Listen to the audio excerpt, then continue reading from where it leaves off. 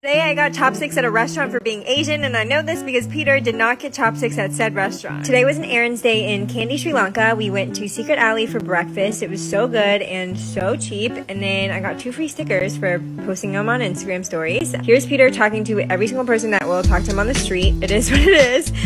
We went to the laundry place, dropped off our laundry. They weigh it by kilograms. If you were wondering what the stickers look like, that's what they look like. Then we spent an hour trying to figure out what we do when Peter's passport expires on the road. And then he found out the stickers were on his back, so he took them off. We went to Cafe The Vibe for lunch, got some cheese kotu and this milkshake. The only good part was the chocolate inside the ice cream cone, so I had that. And then we did some planning for Japan. If your hotel does not have photos of babies on the wall, what are you even doing? We went back to the laundromat to pick up our clothes. This is what Peter looks like when he's scurrying to the bathroom. Then our driver took us to Sunset. It was beautiful. I thought this shirt was really funny. Then we